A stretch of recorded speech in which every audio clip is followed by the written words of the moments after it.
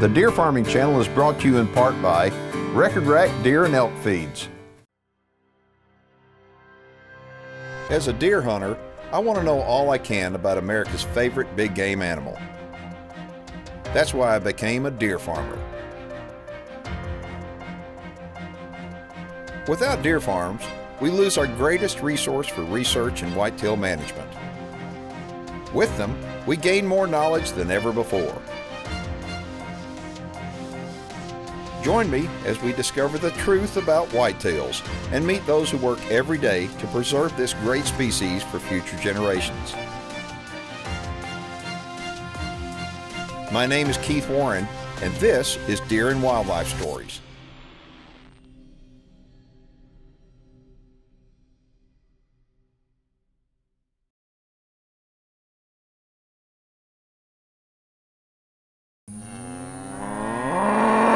Oh boy, I don't think they're going to be quiet. Hey everybody, welcome to the show. And to Louisiana, where right now we're about 90 miles north of New Orleans. And we're on a big cattle operation. On today's program, we're going to be visiting with two brothers at Two Brothers Whitetails, where we're going to be telling you how a deer farming operation and a cattle farm can work hand in hand. That's if these guys will be quiet long enough. Come on guys, would y'all be quiet?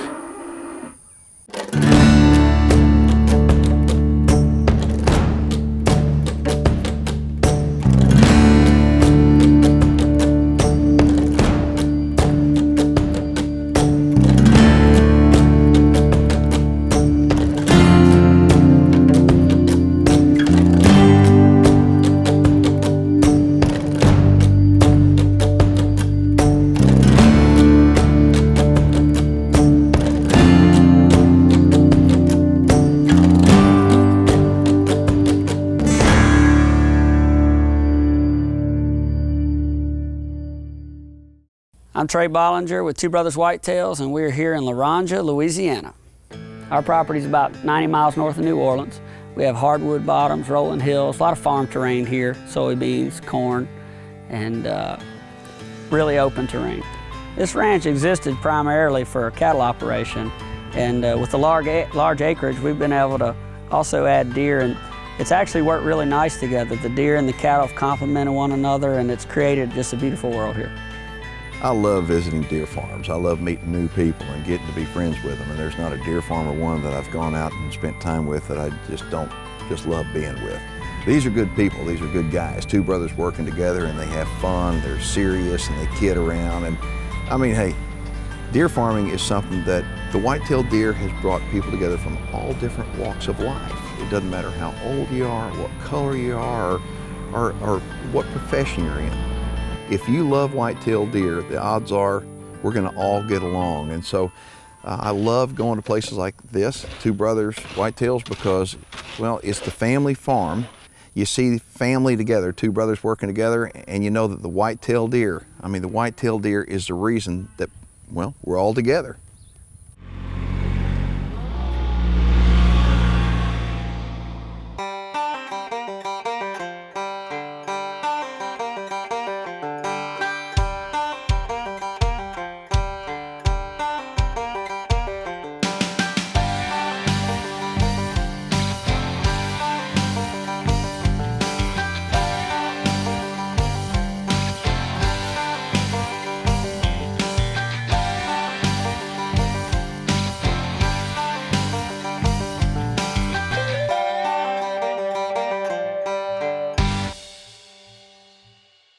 The deer farming industry is very fortunate to be able to have a registry, and what I mean by that, very much like the American Kennel Club, is called NADAR, the North American Deer Registry, and where we have tens of thousands of records of the lineage of different animals, and it's thanks to the North American Deer Registry.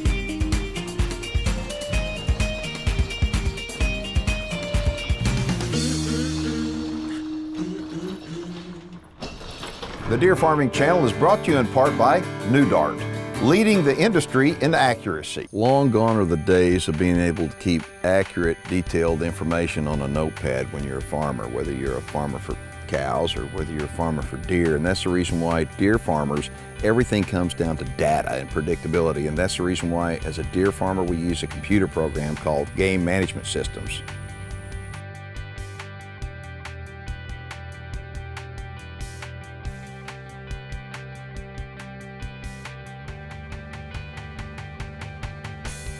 Okay, so I always like to start out a deer farm asking people to take me to their 3-year-old pen, and so that's what we've got in here, 3-year-olds? Yes, sir. These are some 3-year-olds, and these guys, we're not going to be breeding with these, but other farms, as people come make tours, they're picking these guys out and they're putting them in there and enhancing their operation, breeder bucks, whatever the needs are on their farm. So we're using this pen for that. But I'm looking at these guys and go, like in Louisiana, these are huge deer. I mean, Louisiana, folks, it may be the sportsman's paradise, but the one thing is they really haven't had big deer here until deer farming really is taken over. Yes, sir. And with deer farming taking over, what has happened is that it's brought in a brand new bunch of great genetics. And although it takes nutrition, age, and genetics to make big deer, it really takes genetics. I mean, you've got to have it. And so these guys right here, you take a look at them. I mean, these are giant deer for Louisiana. And to give you an idea of how good the program is here at Two Brothers is that these aren't really going to make the cut, the breeder deer here. Right, correct. Okay, so what you've got here is these deer, guys could come out that want to get in the deer farming business. They can call for a tour, and we'll give you a telephone number here in a minute so you can call and book a tour. But they can come out, if you get in the deer farming business, you can buy a deer, you know, call Trey or call Brandon and buy one of these deer, use them as a breeder buck, or people that have a high fence pasture, okay, will wind up buying these as what we call pasture deer or stalker deer, correct? Right. Yes, correct. And we're seeing a lot of that in Louisiana, and really seeing the bar lifted on people's, you know, pastures and what's going on because of these types of bucks entering their breeding program. If you go back and you take a look historically at what Louisiana has produced, big buck-wise, it's really pathetic when you start looking at it in comparison to Iowa or Texas or Kansas. That's where everybody leaves. Yeah, and they don't come here to hunt because the size of the deer hasn't been here, but it's here now. And what has happened is people have taken their piece of property and they've fenced off the land. They said, you know what, they're going to bring an influx of new genetics in to be able to create a deer farming mecca. Right. I mean, a beautiful place with great genetics. And so that's what's happening all over Louisiana right now. And it's due to guys like Brandon and Trey that be able to create this opportunity for people, landowners, to be able to put these deer on your place and use them as breeding stock, whether it is in a deer breeding program or whether it is a pasture deer. These are some nice deer. And how old are they? These are 3-year-olds. My goodness, okay. All right, so the 3-year-olds, you got a good look at them, folks. And I mean, there's some real nice ones. But right now, I want you to take me to 2-year-old pen. All right, yes, sir. Okay. In order to grow big deer, we need to reduce the stress on them, and in order to reduce stress, we can have misting systems. Deer Guardian misting system has been a sponsor of ours for many, many years, and what that does, it puts insecticide in a mist out across the pens, which just kills the insects. And George Tunall is a personal friend of mine. He's the owner of Deer Guardian. He has come up with a brand new misting system. I want to show it to you now. They're always looking out for innovations, and if you take a look at this, George has come out with a home run. What this is right here, it's a nice piece of rotten hose, and they've strategically placed a hole in it right here, so the pressure that is emitted from here creates the perfect amount of mist. And this mist, well, it's the latest in technology from Deer Guardian Misting Systems. The Deer Farming Channel is brought to you in part by Record Rack Deer and Elk Feeds. This is a lane that they run the deer back and forth to the deer barn and then back up into their pens. You know, one of the questions that I'm often asked is, where did deer come from that are on a deer farm? How does a deer farmer, a new deer farmer, obtain his deer? Well, the first thing to do is you deal with other deer farmers. And as you look at the different deer farmers available out there, there are hundreds of them depending upon what market you live in. And the reason why a deer farmer picks who they want to get their stock from is not just because they have big deer, but because the people stand behind their deer maybe, or because maybe they like the way their deer look, or maybe they like the customer service somebody provides. But There's a lot of real big, well-known deer farms that have got great deer, but there's also some sleeper deer farms that have got some great deer. And I think these deer right here that the Bollingers have found, they came from one of those sleeper deer farms in Texas.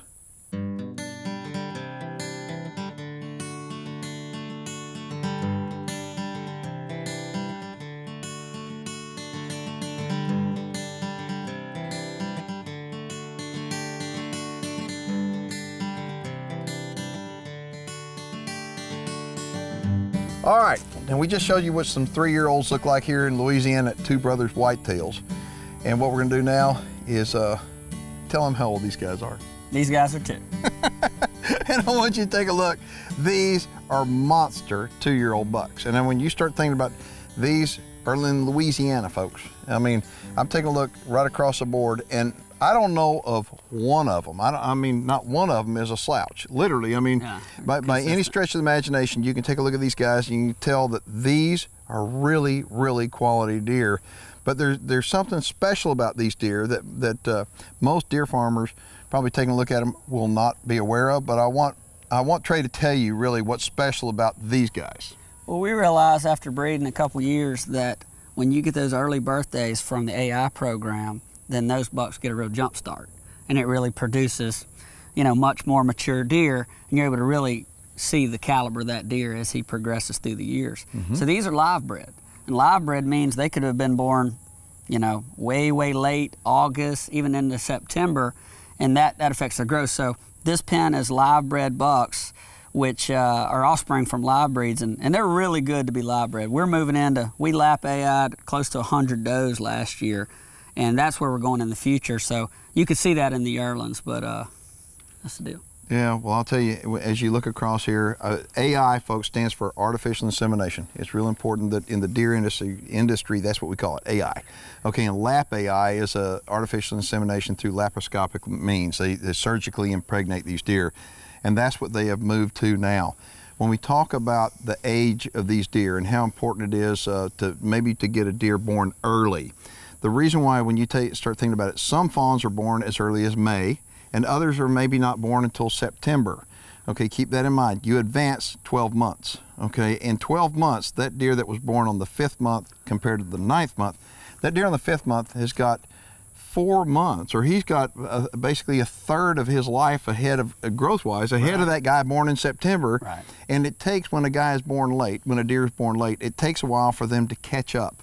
And by 2, they're starting to catch up, but by 3, they really will catch up. Well, as a farmer, whether you're growing tomatoes or watermelon, or it doesn't matter what you're growing, or deer, we want them to get big in a hurry. And so artificial insemination allows us to be able to adjust the birthing dates, to be able to get them on the ground early, get them big early. And so these guys right here, although they're monster 2-year-olds, I mean, there's some of them that are, I mean, anybody in the country would love to have that. They were bred on this farm. Yeah, every one of them was bred and born right here. Yeah. Okay. Although these are great genetics, and you look at them right now and they're great big, the 1-year-olds that you've got, I'm sure, are going to smoke these guys when they hit 2. Half of those are AI'd, and then I tagged 125 that were in our AI program that are fawns this year. So next time you come back, it's going to get more interesting. This is incredible. Look at these 2-year-old folks. 2-year-olds are unbelievable, and right now, I want you to show me the 1-year-olds, because that's really where I see this all going. The younger the deer, the better the genetics, the better the quality. So let's go to the 1-year-olds.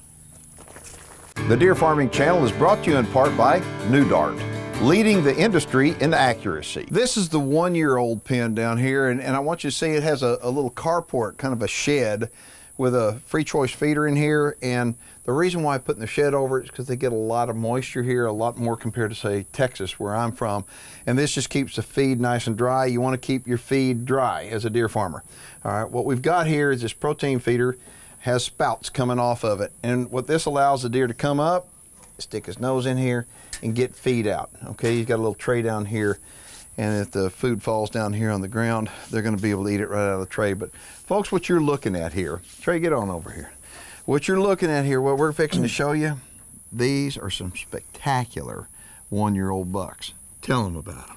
We've got about 45 in this group, and we're expecting great results out of this group. You'll see a lot, real typical. We're really happy, really framey, really typical, some solid 1-year-olds, and these guys ought to really blow up at 2. And these guys are 3/4 Texas as well, so you know, when you see these big 1-year-olds, a lot of times it takes Northern Genetics to get those big 1-year-olds, but we're seeing, I mean, 160s and 170s and some really tall tine bucks, and we've had them even as big as 200 inches, you know, with Texas Genetics. So we're happy with it, and it's getting better and better. Okay, look, take a look across here, and I want to address something. We, as deer farmers, we find that different strains of deer, different kinds of deer, do better in different environments. And in this environment here, it seems like Southern Genetics, and especially Texas Genetics, are very hardy, and they have done very well here. These are bottom-end Texas bucks, and another thing to know about these bucks is there are some breeders that say, you know what, I'm only buying 5 deer, so I don't want to buy your 3- and 4-year-old breeders. That's a big old buck, and yeah, I'm just not ready for that. And I say, hey, look, get one of these 1-year-olds, and he can cover 5 does, and he may blow up, be the biggest thing on my ranch. So guys that can come to a farm tour and pick out of this pen, and it's some people economically, this is a better deal for them to buy a younger buck. So these guys are not off limits. I will sell out of this pen, and we've got about 7 to 10 of these sold, and guys are going to breed with them this year. Okay, and that's one thing that I will tell you that's different about dealing with Trey and Brandon is that most deer breeders I know will not sell a yearling buck because everybody wants to hold on to them, and everybody thinks they may blow up to be the next giant in the industry, and they very well may, bred the way these guys are bred. But if people are interested in buying bucks or does or fawns from you, give them a telephone number so they can call. 985-969-6083. And that you can get a hold of me directly. You can look online at Two Brothers Whitetails. If you Google it, it's going to pop up. You know, you'll be able to see us there as well and see some video footage and pedigrees of our bucks and stuff. So. And folks, give Trey a call, because coming to a deer farm, I know the whitetail deer, folks. I know this sounds corny, but the whitetail deer has changed my life. It's changed your life. It's changed every deer farmer's life I know. And I truly believe that if you love whitetail deer, you come out to a deer farm, and the whitetail deer will change your life too. What do you think about that? Some things are taught, others are caught. I like that. All right, so everybody always wants to see the breeder bucks, and folks, that's what we're going to show you right now. So, Trey, tell us about them. Well, this is Cash, Pablo 2, and G3. And of course, we've been breeding with these guys for a couple years now. Cash is only 3, so we're still trying to see his production. But we sold Pablo and G3, and they're going to be going to other farms, and we're going to be keeping Cash, and we're upgrading. But we're really happy with these bucks. These bucks are 3/4 Texas, and one of them is 7/8, and they've just been phenomenal. They've done phenomenal on our farm. I like all of them. I mean, I really do. And Cash, I think, I look at Cash and say, there's cash money right there. His mom's name's Flo. Is she? Yeah, sure is. Well, I'll tell you what, he's a good-looking deer, and I want y'all to take a look at the pen, okay? This pen and other pens that are here have got tall grass in them. And now I know the reason for that, okay? But I mean, a lot of guys, a lot of deer farmers wind up taking mowers and get in here and cut and manicure their pens very nicely. But tell them the reason why you have chosen to leave the grass tall. It's for the same reason that I choose to do that in my pens. Well, you know, my dad, he doesn't really like the tall grass, but the deer like the tall grass. There you go. Our yearlings, you know, fawns that are born, and all our deer, they get to lay in that, and it creates a barrier. It's a barrier for insects. It's a barrier for, you know, colds to travel, and you know, it just creates an environment that's less stressful. And even though I'd love to see it all manicured, I think it's better for the wildlife to leave it. Well, these are beautiful bucks right here. Absolutely beautiful bucks. And if somebody wants more information, give them a telephone number. 985-969-6083. We specialize in wide Texas bucks. And folks, they got them too. Different businesses have different business strategies, and here at Two Brothers Whitetails, they've decided that they want to be a big fish in a small pond, and folks, it's working for them. If you'd like to contact Trey or Brandon Bollinger, we'll have their phone number coming up at the end of the show. Make sure and write it down and get a hold of them. We'll also have a direct link off of our website to their website. If you've got any questions or comments about the show in general, get a hold of me, shoot me an email. I will get right back with you. I'm Keith Warren, and I'd like to thank each and every one of you for watching Deer and Wildlife Stories.